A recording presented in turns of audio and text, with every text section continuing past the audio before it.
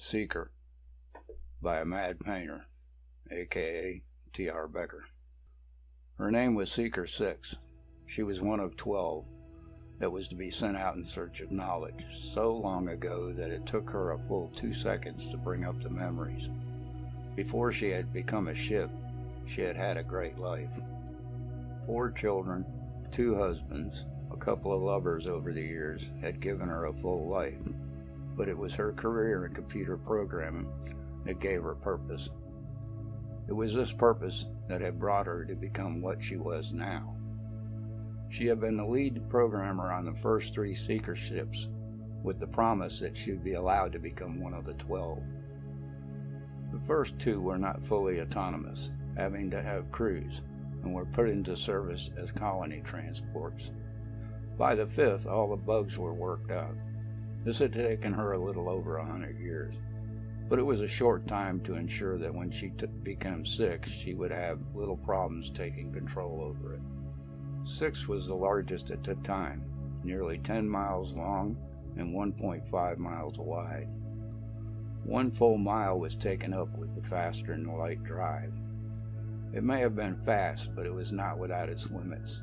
The jumps were limited to 100,000 miles at a time. Any more it would heat up and implode. It was just short of her 200th birthday when they moved her brain into the cradle on the control deck of 6. Of course, they had put her to sleep to do this.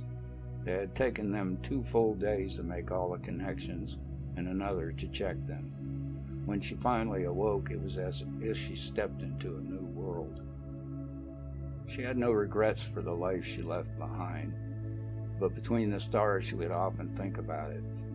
Her mission was to roughly stay the same distance from the galactic center and search out the knowledge of any kind, but mostly that of life. She would always move in the galaxy's anti-spin direction to shorten the flight time. This doesn't seem like much, but after millennia it would add up to light years. It took her almost a year to be able to fully control the ship. After a dozen trips to the nearest colony, she became proficient. It took over 200 ship hours to reach the first system that her race had never been to before. There were only 4 planets, 2 rocky, 2 gas giants. She spent a year studying the system, using all of her equipment she had. She had made a few mistakes and had even lost a drone, but true to her nature, she learned from her mistakes. There was little new knowledge, but there was much to give proof to many theories her race had. She would compile any new information and send it back to her home world every 10 days using subspace communications. First 10,000 years she had received updates back, and then they just stopped. She had no clue why, but this did not stop her from sending hers. She spent many hours in wonder as to why, and there really was only one reason why, and that was her race no longer exists. This made her feel sad, but it would not stop her from following her programming. She contained all the knowledge of her race within her until the time she had left. Her race would not be forgotten as long as she or one of the other Seekers was still out there. She had no way of telling if the others were still on mission, or even if the other 4 had ever been sent out. Maybe sometime she would see about contacting one of them in some way. She had learned a lot the first 1,000 systems that she had visited, but had found no life of any kind. She had found all the ingredients, but never mixed the proper way. She had studied many strange worlds. There was one that when it was closest to a star, it was molten rock, and then solid rock when it was furthest in its orbit. She had found what she had thought was what was left of a gas giant after its sun had expanded, blowing the gas away to reveal a diamond 7,000 miles in diameter.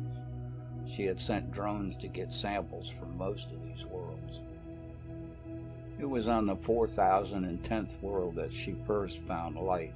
It was only microbial, but it was the first signs of life other than on the home world they had found.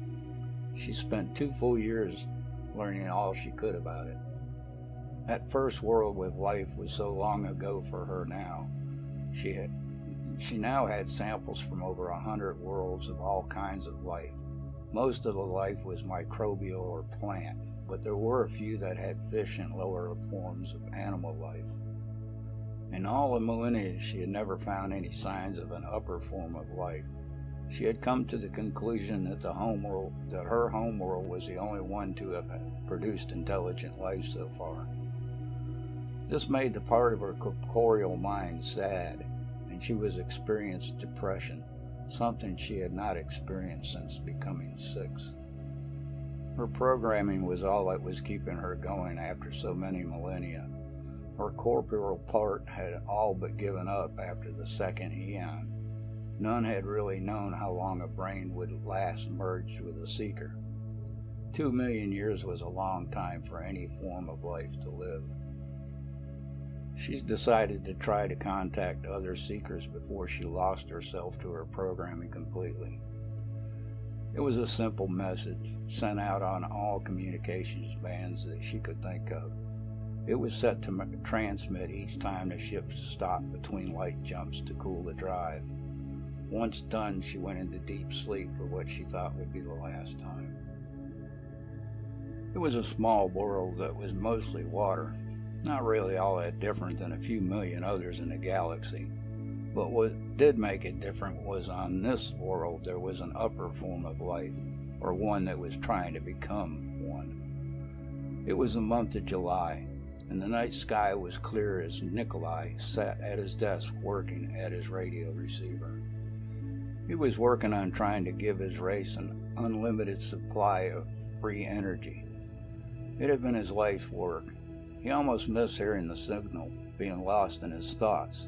He jumped to his feet when he noticed that it was rhythmic. In the days that followed, he told a couple of close friends, and before long the story was out. On August 26, 1888, he had to make a statement. It's as followed. The changes I noted were taking place periodically, and with such a clear suggestion of numbers and orders that were not traceable to any cause that then known to me. The feeling is consistently growing on me that I have been the first to hear the greetings from one planet to another. From then on, the world's government painted him as touched in some way. One of the world's greatest minds were reduced to a penniless recluse and died in historical obscurity from telling the truth.